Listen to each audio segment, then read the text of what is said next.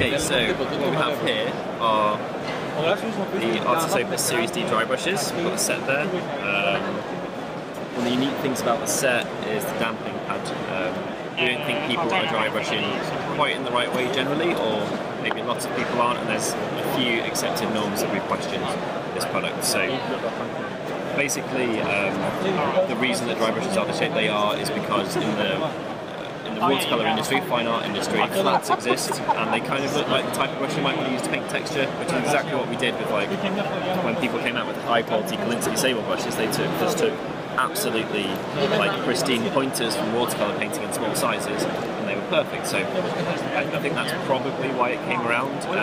They're not the right shape though, they're wrong. The dry brush should be round, and the bristle should be soft, not coarse, and you should have a brush that, rather than dying because you've pushed it in this way and it ends up fraying, you want something where you use it from the side in lovely densely packed fine bristles that are soft, and all of that abuse is being pushed into the densest part of the brush where it's the most resilient. You also want it to exit paint smoothly, softly, and with kind of like global effects, which is an example of here. So the reason we loaded with the smooth blends, people are asking if it's airbrushed. You've also got an edge highlight going on. That's all been done with a brush of this size, start to finish, in about probably 10 minutes throughout the course of a demo that I gave, which is on video. We've got a bit elsewhere actually. So I'm going through this process now. We've just got two colours of paint. I'm moistening my brush here. If any of your airbrushes, you probably put thinner in before you put paint in. And the reason for that is to help lubricate the brush, help the paint exit faster. This is exactly the same concept. I always paint on a textured palette for this type of thing. You need to know before you put your brush on your model how things are going to behave. And that's the reason. First stage is the stipple. Never really going to need. This is not going to look very delicate at all, and the reason is because it's not. When you're painting, it's much more appropriate. Some of you may or may not know, stippling actually goes down a lot. You could achieve a very dry brushing in general goes down a lot better on top of other dry brushing or stippling. Even if you've primed your model, primer is, as it sounds, primer, but you need something with a bit more bite to pick up paint more adequately. So if any of you have primed a model, you've gone straight to a heavy dry brush or overbrush, and then done a layer on top of that, and you've knocked off your previous work, often that's because you've not built up like a layer of priming that is suitable for dry brushing on top. Okay, so I'm going to imagine my light source is somewhere around here, coming from the top right. Transitions from colours because it's so thin. Here, a little bit more white.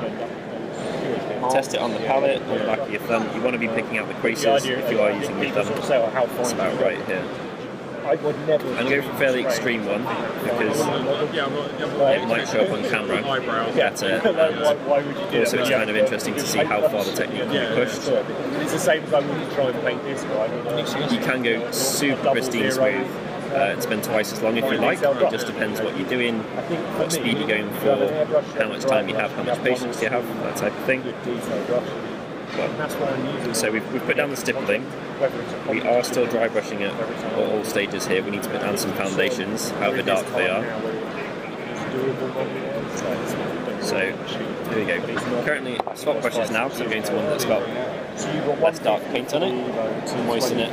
If I lick it, I'm not meant to. I'm meant to use the dampening pad, but I've been painting for a lot of years. Okay, remove most of that. Remove it in all angles because we can use this brush from all sides and we intend to. Two main differences really. Firstly, that's very lightweight.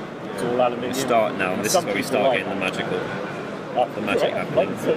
They're a lot more robust than people think. So we're literally actually highlighting here whilst dry brushing, pretty much with immunity. Going back there for more moisture, I don't need more paint. If you dry out your brush and you're using a piece of paper towel or something like that, all you're doing is you're making your paint less helpful. You are removing it, but you're drying it out. And you're drying your bristles out as well, and that's going to lead to chalky dry brushing, stop you from being beautiful and smooth. So we're making sure that our brush at no point in this process is parched. Moving it in all directions. You'll hopefully be able to see from how it's behaving on my finger. The moment it stops streaking, we're good to go. Holding my brush fairly far back as well. That'll help you have a softer touch, and you do not need a hard touch for these bristles. Stippling, completely different. So when you're dry brushing, They are delicate, it's high grade, it's pure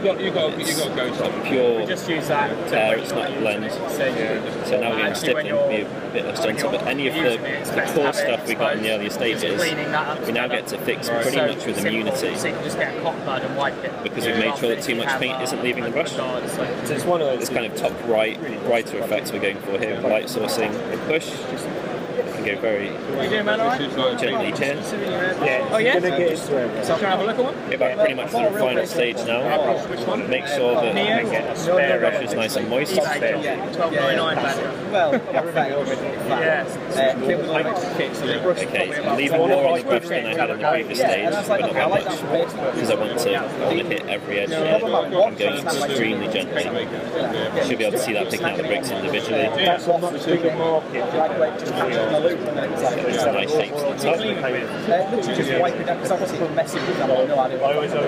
We use Here we go. I'm going to dab here. So we have it with no guard, because then there's no thread or anything like that. Start to finish. You can even saturate your cotton bud in airbrush cleaner. And just twizzle it. That's really cool. So the other question I was going to ask, obviously I've seen as far as cleaning goes as well, this brush has already been used. The process of cleaning and painting are barely any different with dry brushing, so it's all about removing paint off your model. I often do this on the base of my model on the sand, but if I've got something else, I just put down some pre-highlighted for free now on this area. Yeah, that's amazing. So everything from 1 day to 3 days. Fastest dry brushing you've ever seen. All over the country, we sort of days when we're up north. Go back for a bit of water. We do a lot of shelter. Obviously we've got the brush soap, you can use that if things get really messy, but between colours, It's just between the nearest place. generally speaking, you'll see how black these bristles are at the end of this. It's just opened up. And it's everything from super simple. Your sprues available as well. I'm not sure how easily this will show up, but we are pretty much Right the way through to 3 day mark. all but clean there, and that's just from water. So that's a natural part of the painting process, and that's also aided by the fact that we're adding water rather than paint, and that helps everything exit the brush more easily. That's it. What are the brushes made of? So they are finest grade hair, and I'm not going to tell you which one, but they're not goat hair. They're not, boar hair, which a lot of people have been talking about. That's what traditionally has been used in dry brushes. It's quite coarse. It's, if you were to exaggerate and zoom on it, it's got quite a jagged edge, and it's also brittle, so it dies fast, it holds onto paint and doesn't want to let it go, and it's very smooth to silk. What's the sort of expected lifetime of a brush? If we're talking about a 40k or a fancy army, it's kind of an easy way to go. If you're using terrain, that's what we call it fast. As far as an army goes, if you're going to dry brush every single model top to bottom, we're talking about 3/4 of an army to 1.5 armies, depending on the level of abuse and how much you change the brushes, and the paints you use as well. Metallics and foundational base paints will be a little bit more heavy. Brilliant. Byron, thank you very much. Cheers.